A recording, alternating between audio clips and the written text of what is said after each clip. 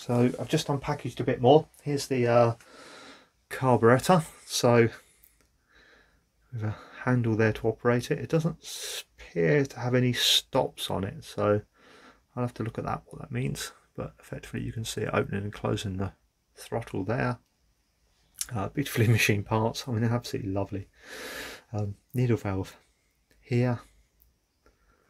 What a lovely mix of aluminium and brass. It's just really stunning. Here's the exhaust. So let's just have a look at this. The exhaust and the intake look like they bolt on by the same flange. We have a copper. It looks like, actually no, the exhaust port, the exhaust pipe is part of that flange, and then there's another gasket, and the intake bolts over the top. That's good. That's nice. So let's have a look at this. Can't open the packs. That would help. If I could open these. What happens when you can't open the packaging? There. So yeah, here's the exhaust pipe. So, oh, that's lovely, isn't it? It's all made up out of copper, and look, and just brazed together. A little bit of brazing on there. Just cleaned off. Lovely. Looks like it mounts there, or that definitely goes there, doesn't it? So it looks like it mounts like that. That's the exhaust. Oh, that's lovely, isn't it? Again, lovely. Absolutely lovely. So that bolts on like that, and then the carburetor bolts on, I assume like that. So we keep the pipe away from the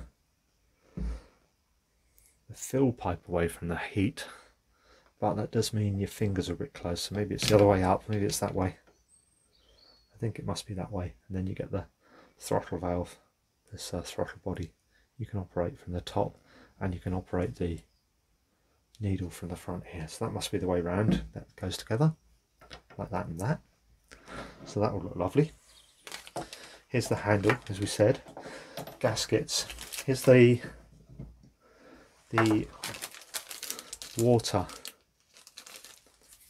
cooling pipe adapters. Now, what I will do is just have a quick look at these, because it looks like when you look at the engine, now there are there's little grommets in here, but when I look at the engine, you can just see one has been recessed and one is flat. That doesn't obviously fit with that at first, so just need to have a look at what they've done there, and I wonder whether it can't be that you fit two. So what does that mean? What does that being flat actually mean? Do I just fit? No, that doesn't work. Strange. That one does work. It works on there all right. And there's not one that's been... I was thinking one of these might have been machined flat, but they've not. They've been machined with a recess for the actual O-ring. Oh, strange. So we'll have a look at that and what we're going to do with that. Wow, it's a properly beautiful kit. Now here's the ignition system. Looks like this is supplied with a full kit. So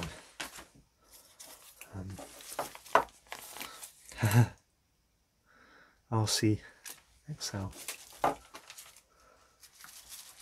automatic advancing ignition angle, model A02.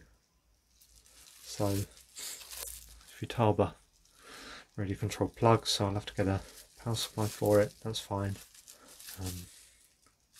And then just go through setting that up and find out how to set that up. I'm sure I can find that out online, so that's good. There aren't many instructions with this, and maybe that's just I've missed them, so we'll check that. No, there aren't instructions with it, so they're not in the box, so maybe there's something else, but that doesn't matter. We'll look online, and I'll ask them if they can send me something in in the post or just as an email attachment, that would be good.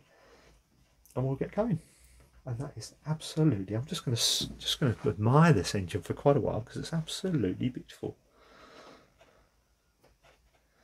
Let's just check the oil there. Ah, so there is no oil in it. That's good. So we know now there's no oil in the bottom there. Again, I need to know what oil I'm putting in, so I've got to look up that. And I've got to look up this, how to do this water pipe. I've got to find a piece of board to mount it to. I've got to make a fuel tank. I've got to make a cooling tank as well. So a few little bits to make up before we get this engine running. And I think we're going to have some real fun. Loving it. Loving it.